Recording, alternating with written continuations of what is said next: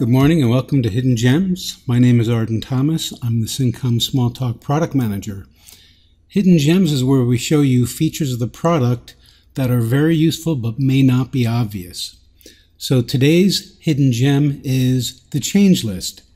Now, experienced small talkers are typically pretty familiar with the ChangeList, but if you're not, or you just want to see some basic use, look ahead. So the ChangeList is basically a tool. Whenever you write code in Smalltalk, it goes out to a log immediately. The nice thing about this is if something happens where your computer crashes or you manage to do something that manages to crash the image, you can typically recover all the changes that you have made up till then. So let's show you some basic use where you can find it in our products from the launcher, Tools, ChangeList. I'll open that up. Now, say you've had the experience of writing a lot of code and then you had a power outage or somebody tripped over your power cord and your computer crashed. The way you can get that back is by File, Recover Last Changes. Now, if you wanted to go farther back into the log, you can recover changes and choose one of the earlier snapshots, but let's choose Recover Changes. This gets everything that was in the log from your prior save and up until the log was last written.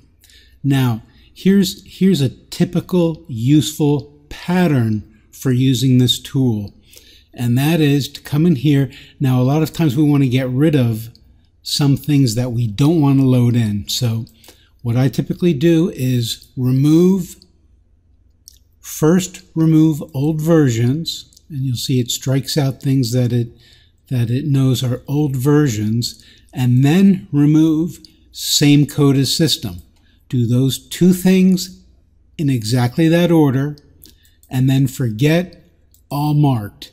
Now what you'll have left is the code, the new code that was not saved, and you can replay it.